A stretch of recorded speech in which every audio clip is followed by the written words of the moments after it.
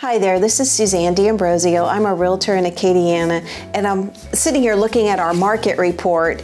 And I just wanted to say in the last 2 years, the real estate market, 2020 and 2021, just blew up. We never saw this coming. When COVID hit, we thought we are doomed.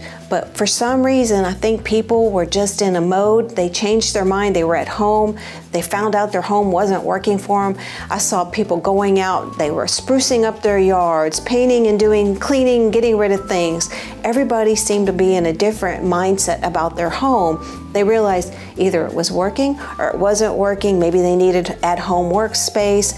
And our market just boomed. People decided to start looking for homes.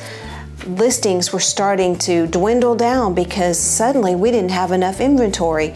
That's now here in November of 2021. Hopefully the market still stays where it's at because people are buying homes and we want to sell those homes, but we're also looking for more homes to sell.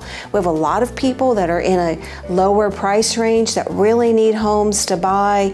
If we can talk to you about listing a home that maybe was a parent's home or something, it was maybe a rental that you were using and you want to sell it now, let's talk about it because we can get you top dollar for that.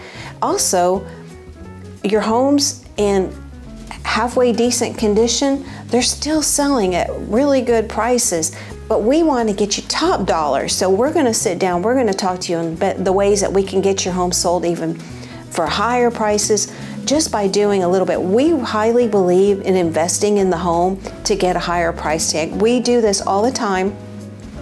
We have told many sellers to invest in maybe some pressure washing, maybe some paint, some staging that we do, and we have gotten higher prices. So if you want to talk to us about listing your home for top dollar, we would love to come talk to you, and let's see what we can do to help you. Thank you, and have a wonderful day.